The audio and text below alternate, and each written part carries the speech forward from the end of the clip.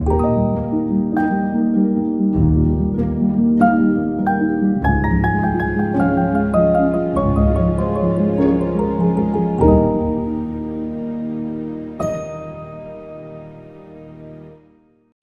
Craig Busmagian with James Robinson, and this is a fine example of a Silveria glass vase.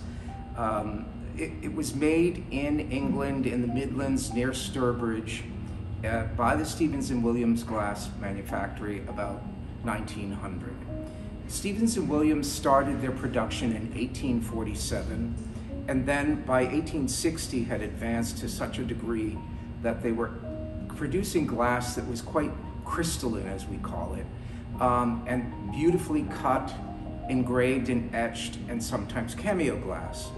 By 1880, they were encouraged by the artistic director, John Northwood, to engage or use color much more strongly.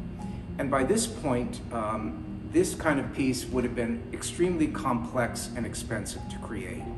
So the glass blower would start by blowing a clear bubble of glass on the inside, which became the inside.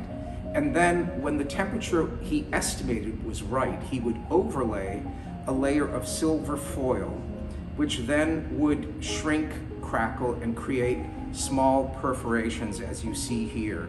And the chance was that the perforations would be as small and interspersed as little as possible.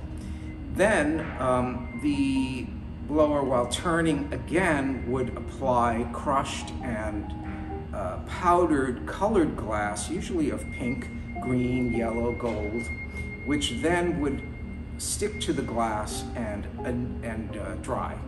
Once that was done, a final clear layer of glass was applied over this work, and then the piece annealed or cooled.